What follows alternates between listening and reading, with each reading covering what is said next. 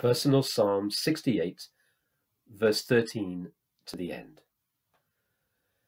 How awesome it is when the enemy is driven out of our lives and God reigns in us.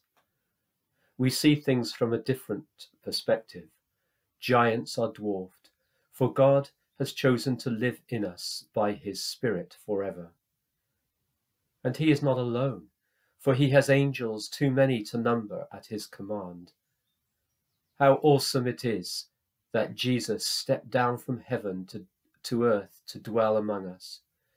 He died so that the devil and his demons could be captured, and then, after ascending back into heaven, he distributed spiritual gifts to his people, that we might become more like him and help others know God's presence in their lives.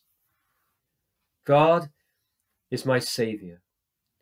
He has saved me from the consequences of my sin, namely eternal death, but also continues to save me from burdens too heavy to carry. What a tragedy that some reject God as their Saviour and continue on their path to destruction. In my mind's eye, I catch a glimpse of a heavenly assembly. It starts with God leading a procession into his throne room, the mighty, countless throng of God's people who have all been bought by the shed blood of Jesus. There are singers and musicians leading this great multitude in adoration and praise of God. The least in the kingdom are in the front.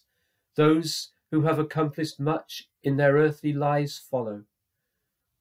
As I see this vast congregation, it causes me to cry out, "O God, how great you are, mighty and strong!